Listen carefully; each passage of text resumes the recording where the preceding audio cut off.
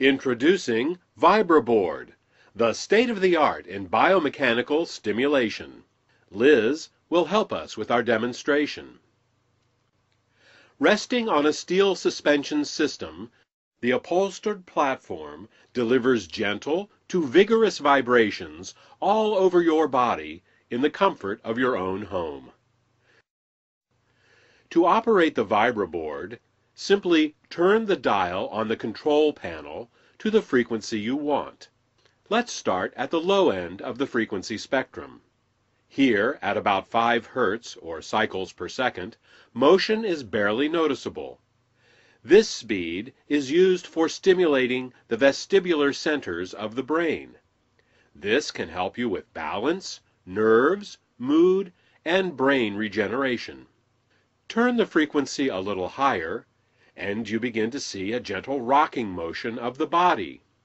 For Liz, who weighs 110 pounds, this happens at about 6.8 Hz. This gentle rocking motion helps move the lymphatic fluids as well as stimulate peristalsis in the abdomen. At around 10 Hz, you can see Liz's muscles are starting to rock back and forth. This frequency reproduces the effects of a full body massage. As the frequency increases, different parts of the body begin to vibrate more noticeably. If you dial in a frequency that feels good, just stay there for a while.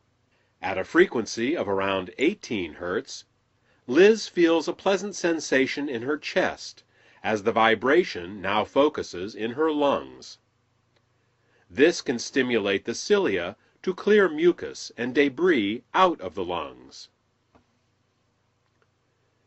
At the upper end of the scale, around 26 Hz, muscles are contracting and relaxing, providing a full body workout. Tendons, ligaments, and bones are also being stimulated. This is the famous Russian Nazarov frequency, used by both Soviet Olympic athletes and also NASA astronauts for recovery from injuries. This frequency has a remarkable ability to decrease sensations of pain in the body and is often used with lower back pain. Good vibrations are healthy for everyone. For more information on Vibraboard,